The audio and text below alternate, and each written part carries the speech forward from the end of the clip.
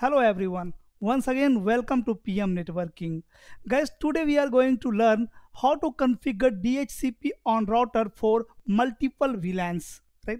Suppose we have user in multiple VLANs and we need to configure a DHCP service on router. So today in this video, you will learn how to configure DHCP on router. As you already know how to configure DHCP on router, right? I have already make one video on it, but today we are going to learn how to configure DHCP on router for multiple VLANs, right?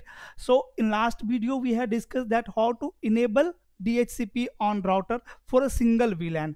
So today we are going to understand how to configure DHCP for multiple VLANs. So first of all, as you can see in my topology, there are two computers in VLAN 10 and there are two computers in VLAN 20, right? These all computers are connected through one switch, right? So here we will create VLAN. Here we will assign these two ports in VLAN 20 and these in VLAN 10 and these two ports in VLAN 20. I will configure this port as a trunk port. Here on the router we need to create sub interface. So here I will create two sub interface and I will configure DHCP services for both VLAN. And here you can see network for VLAN 10 is 192.168.10.0/24 and network for VLAN 20 is 192.168.20.0/24.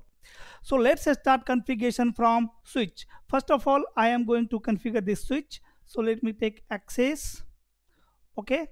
So here first thing that we need to configure on this switch is we need to create VLAN here. So go to configure terminal mode. After that VLAN 10. Suppose name is VLAN 10, right? Now we need to create VLAN 20 here. So VLAN 20 name is VLAN 20, right? Now we are going to assign these two ports in VLAN 10. So Ethernet 1/0 to Ethernet 1/1 we are going to assign in VLAN 10. So interface range Ethernet 1/0 to 1 and switch port mode access definitely, then switch port access VLAN 10. In the same way, interface range E 1/2 to 3, switch port mode access VLAN 20. Fine. Now you can verify. So a VLAN brief. Here you can see these two ports are member of VLAN 10 and these two ports are member of VLAN 20. Fine. Now I am going to configure E0/0 on switch to trunk port. Again go to config T. After that interface E0/0 and switch port mode trunk. Fine. And encapsulation, here we can define switch port trunk encapsulation. Suppose encapsulation protocol, as you know, we have two types of encapsulation protocol. First one is .1Q and second one is ISL. So here you can see we have three options. Either you can configure .1Q, either you can configure ISL or auto. This one is negotiation, right? So with the help of negotiation, switch will decide that which protocol I will use on this port. So here I am going to define .1Q encapsulation protocol, right? Now guys, configuration of switch is done. Let me save the configuration and now I am going to configure router. So let me take access of router.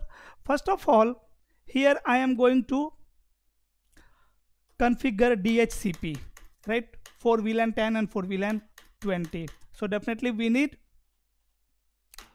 two network. Just wait guys, it will take few seconds. Okay, now go to config T. After that IP DHCP. First of all, let me exclude one IP address that I will assign on the default gateway interface. So 192.168.10.1, right? After that, IP DHCP pool. Suppose pool name of this DHCP service is VLAN 10, and here I am going to define network 192.168.10.0, subnet mask 255.255.255.0, and default router is 192.168.10.1. This IP address I will configure on the sub interface of this router, right? We will create two sub interface for VLAN 10 and for VLAN, one for VLAN 10 and one for VLAN 20. So on the sub interface which I will create for VLAN 10, on that interface I will run this IP address, right? And that will become default gateway for all the user who is sitting in VLAN 10. Okay, now let me exclude one more DHCP, one more IP address from DHCP server.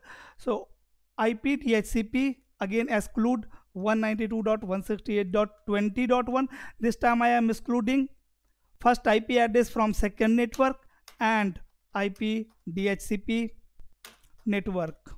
Okay, sorry, pool. And this time pool name is suppose VLAN 20, right?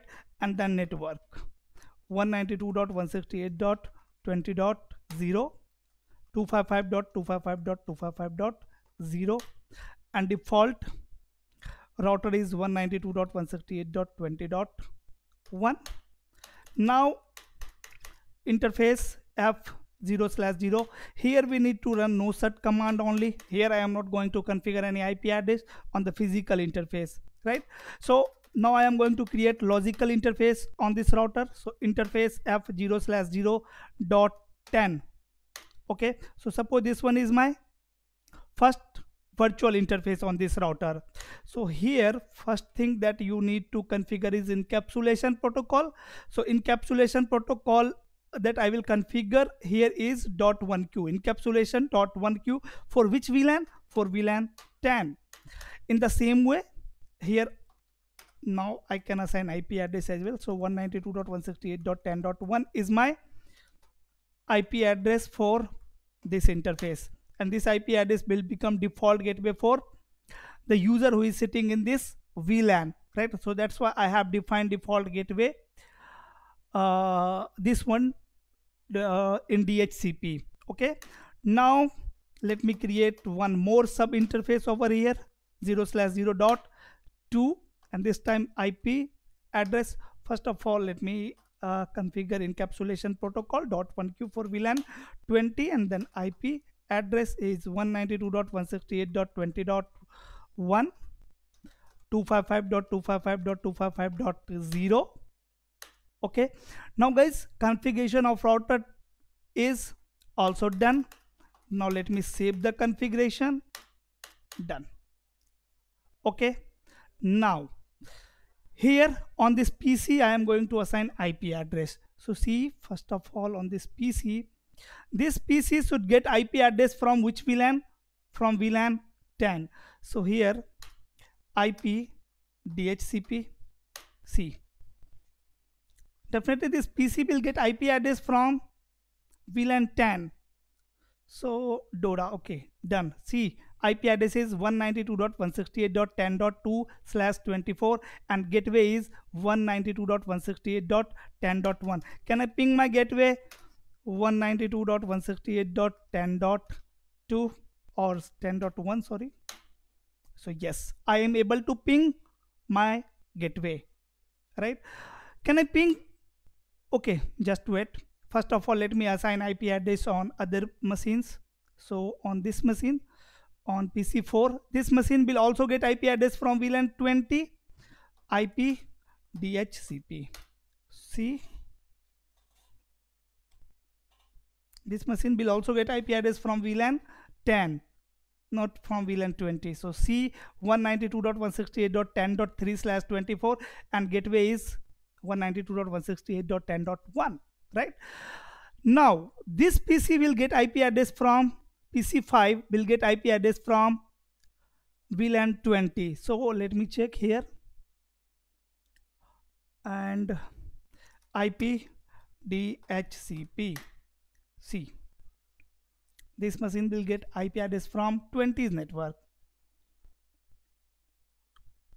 See here, IP address is 192.168.20.2 and gateway is 192.168.20.1. Can I ping my gateway? 192.168.20.1. Yes. See, I am able to ping my gateway. Now let me assign IP address on PC6. IP DHCP. So this machine will also get IP address from 20 network. Now what do you think that can user who is sitting in VLAN 10 can ping the user who is sitting in VLAN 20? What do you think, guys? See what will happen if this PC, now from PC number 3, which is member of VLAN 10, I am able to ping my default gateway. Yes, I am able to ping my default gateway. So can I ping the PC who is member of VLAN 20? 192.168.20.2. See, I am able to ping. So here, as I configured DHCP for both VLAN, I have done the configuration of inter VLAN routing by using router on a stick method as well, right?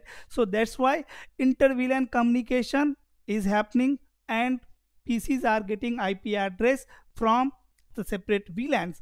So suppose if there are more than 10 VLAN or more than 100 VLAN, no problem at all. We can configure DHCP services for each VLAN. Just what we need to configure on router is sub interface. So suppose there are 10 VLAN, so on the router we need to create 10 sub interface.